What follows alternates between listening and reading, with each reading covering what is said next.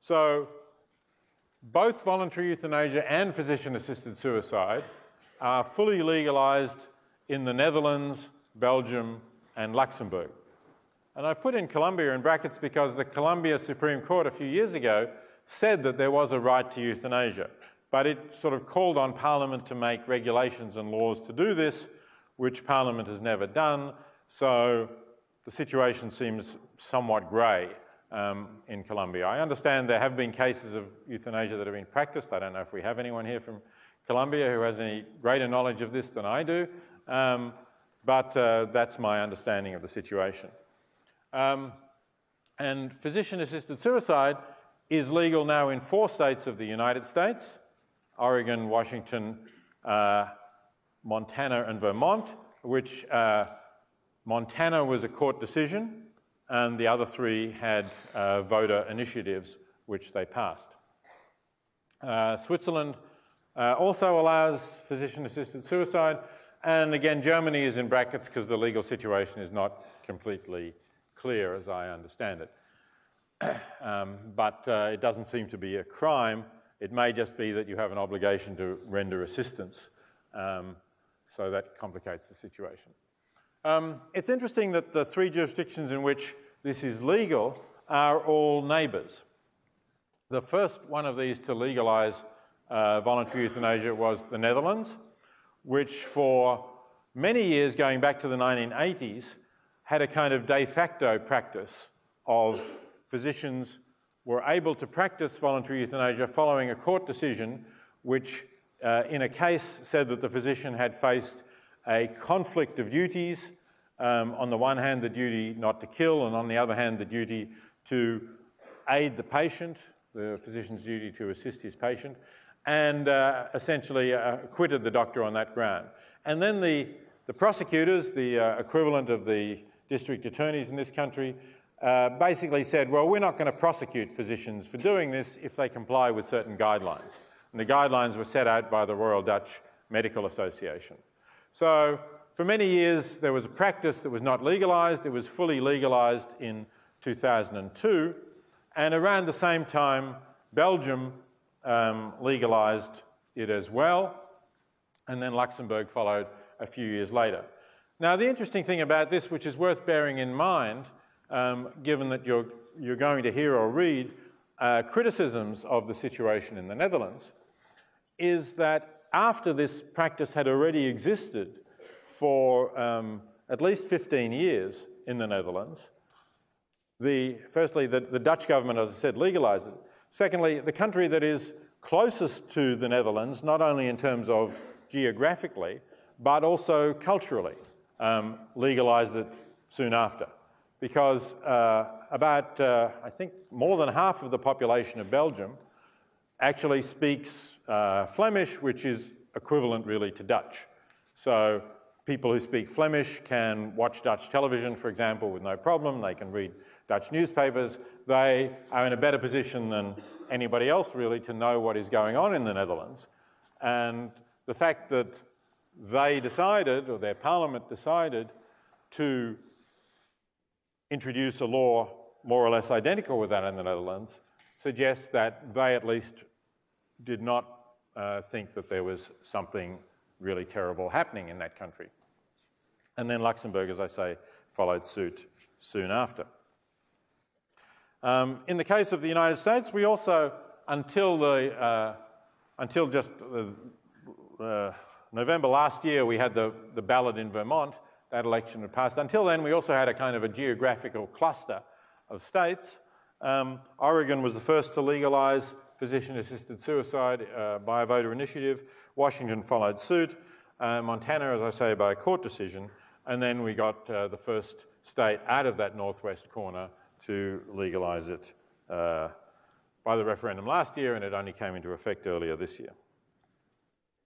So in all of these cases, there are guidelines. I'm not going to go through these in great detail now, but I'll put the slides up so that you can look at them more closely. The guidelines are slightly different in the Netherlands from those in Oregon and Washington, apart from the fact that they allow the physician to give a lethal injection. There's a reference here to unremitting and unbearable suffering. And importantly, the patient does not have to be terminally ill. So you could be suffering from a long-term condition that you find unbearable that will not kill you or not kill you in the immediately foreseeable future, and you can still ask a physician to assist you in dying or to give you a lethal injection.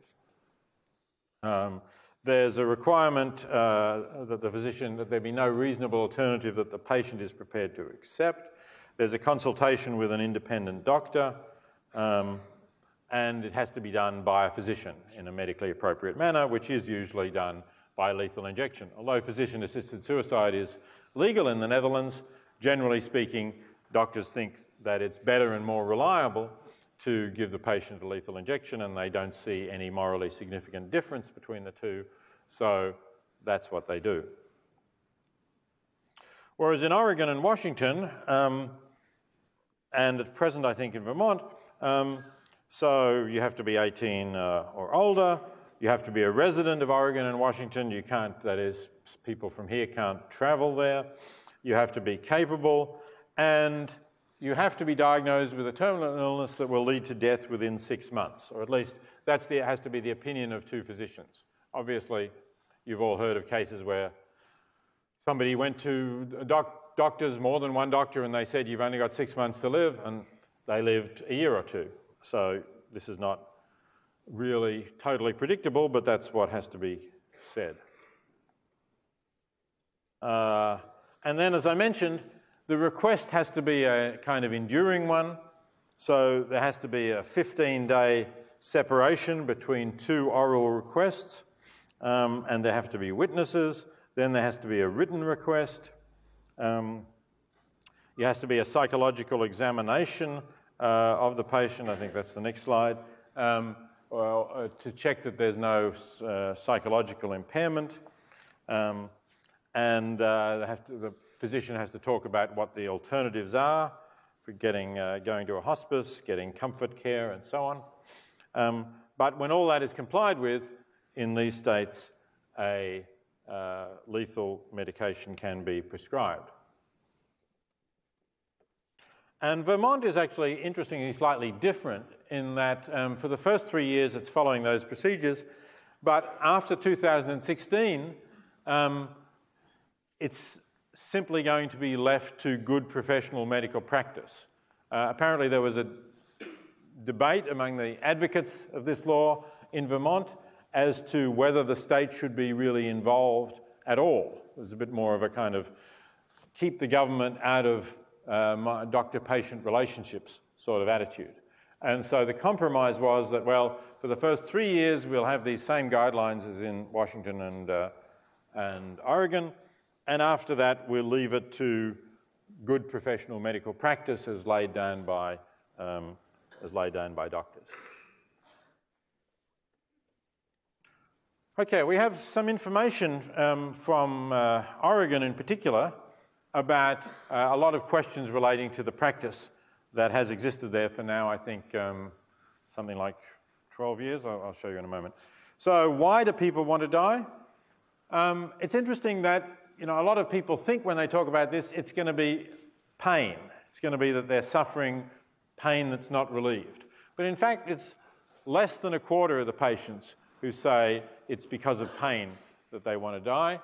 And loss of autonomy is by far, is the most important. Decreasing ability to participate in things that make life enjoyable. So, as I said earlier, people don't think they've got much to lose. Loss of dignity, loss of control of bodily functions, which perhaps is related to loss of dignity. And the burden on others is there. That's something that we'll talk about in a moment, but it's not a dominant one. So how many deaths occur as a result of physician-assisted suicide or voluntary euthanasia? Well, in Oregon, it's extremely few. It's quite rare that somebody dies as a result of this. It's 1 in 400. In the Netherlands, it's still a small minority of deaths. It's 3% about, or 1 in 33. And And in Belgium, it's fewer slightly, it's 1 in 50, 2%. So this is still not very much, although you may hear, again, if you read things about the Netherlands, you may hear people saying that euthanasia is out of control in the Netherlands, but it's quite a small percentage of overall deaths. This is a chart for Oregon that is put out by the government, looking at the 14 years in which this law has applied. The important thing to notice about this chart is that these bluish bars are the number of prescriptions issued under the legislation, and not the number of deaths. And the number of deaths are these greenish bars. So in every year, there have been significantly more prescriptions issued than deaths resulting. This is not because people take the medicine and survive. That has happened, but I think it's happened in a tiny number of cases. I think maybe 6 or something over these years.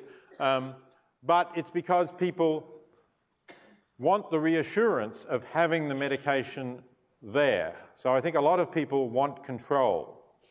They want to know that if things get really bad, I can end it. And having that there, they are then more comfortable during the remainder of their life, and they die of natural causes. And that does happen in the Netherlands too, not so much that a prescription is issued, because as I said, most deaths occur by voluntary euthanasia, but that people have conversations with their doctor in which they say, "Doctor, at the moment things are not too bad, I want to go on living, but if things get significantly worse, will you provide euthanasia for me?" And if the doctor says yes, that provides reassurance, and they may never actually get to the point where they want it. So the numbers, I say, are quite small, 77 in the last year, and although they have been increasing somewhat, it's not a very dramatic increase. And this is relevant to the argument that's often used that euthanasia is going to be a slippery slope. I'm not sure whether the suggestion that you made down the front about a reason why we might not permit killing is that it might spread. That's certainly something that is often said, that once you allow people to kill other people, you're going to get more killing going on. And it was certainly often been said in regard to the Netherlands when this was first happening, that at first it would be voluntary, but then it would become non-voluntary, and then it would become involuntary. Then society would start to kill off people who were a nuisance or who were economically burdensome, who were disabled, or ultimately even people of an undesirable racial minority or political views or something like that. But there's no evidence at all that that has happened. And as I say, although the number has certainly grown from the time when, as I say, there was a policy of non-prosecution, it's grown from 1.7% to 3%, but nothing very